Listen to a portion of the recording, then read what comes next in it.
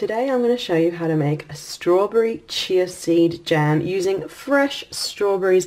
I've got about 500 grams of beautiful fresh strawberries. That's about 1.1 pounds of strawberries. They smell pretty amazing and I can't wait to turn them into chia seed jam. I've been making this for about a month or so and I just love it. The family loves it. The kids have been eating it just about every day. I've been having it as well, and I've written a full blog post with loads of adaptations and uses for this chia seed jam and how to make it, what to do with it, and it's so easy as you'll see. So we've got the strawberries here and I am going to chop them up into little pieces and pop them in a saucepan and get them started cooking.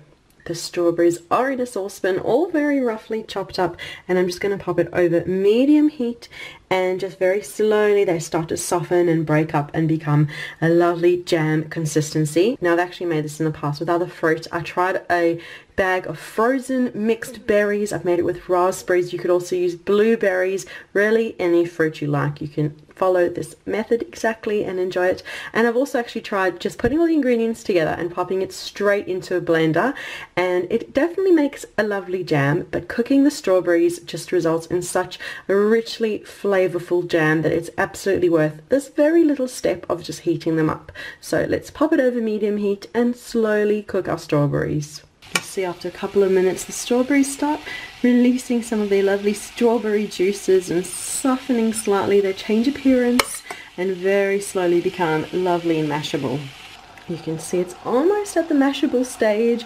It's just softening, and I kind of like to stir around, give it a couple of mash and just see how we go, but eventually you'll see it becomes a big bowl of strawberry jam. It only took a few minutes. You can see it's bubbling away. It really does release all its juices. It's like magic from just boiling strawberries. So I'm going to cook it just another couple of minutes because it needs to be totally soft and mashable. It's not quite there just yet.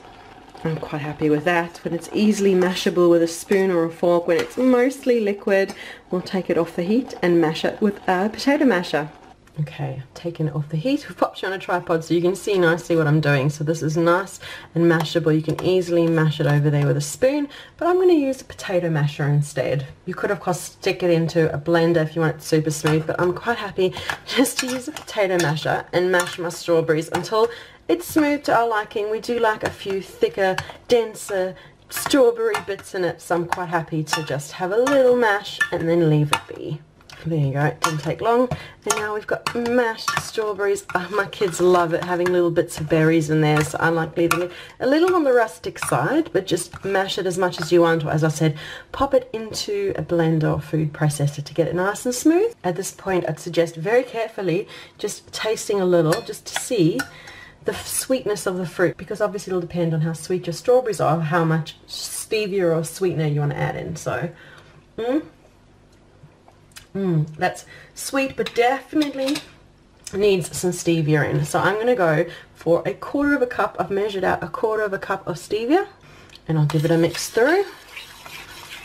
And then I've got a fresh teaspoon to have another taste and see if it now is adjusted, and if it's sweet enough, great. If you want to balance it, you can balance the flavors. You can also add a little squeeze of lemon or lime juice just to balance it. But let's have another try with the stevia, just a little bit so I can try.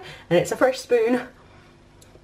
That's much better. Just a quarter of a cup of stevia brings out the sweetness in the fruit, and it's absolutely perfect to my liking. You might like to add more, less, whatever you like. And if you're not following a low carb keto diet, you're welcome to add honey or maple syrup or whatever sugar sweetener you like, as much, as little as you want. And now the magic star of the show, chia seeds. I've got a quarter of a cup of chia seeds here. I've added in a quarter of a cup of the chia seeds, which will just bind everything together and make it a beautiful chia jam. And now it's really just a matter of mixing all the chia seeds in until they're completely incorporated in our chia jam. You can use the black chia seeds like I've used here. You could use the white ones. Really, any chia seeds will work to thicken it. And chia seeds are really magic. It thickens up our jam and gives it such flavor and nutrition as well. Wonderful way to get chia seeds in your diet. We just want to make sure every single seed is completely submerged in our berry goodness. And then it just needs cooling, really. You can cool it in the saucepan until it's cool enough to then pour into jars, which I will do next. So I'll just move the jam aside. I've got a jar over here ready to have my jam inside.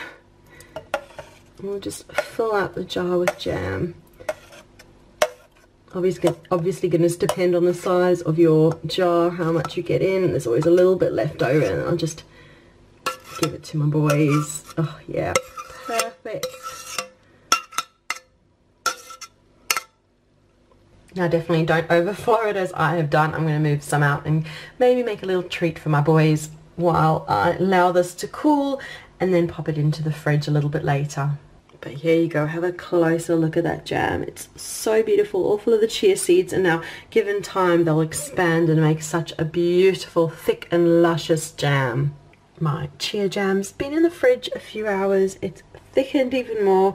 It's beautiful. Look, you can see the chia seeds are definitely prominent there, and the berries are nice and thick too, and it is so flavorful. And I love this actually with a bit of yogurt. Get some plain natural yogurt, mix it through, and it's a beautiful berry treat. Or you can enjoy it on top of some keto waffles or pancakes, really anything that you like.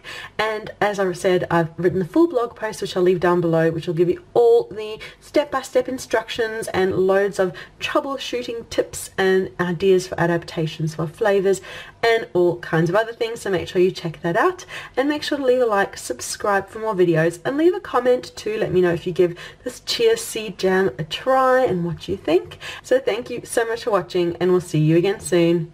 Bye.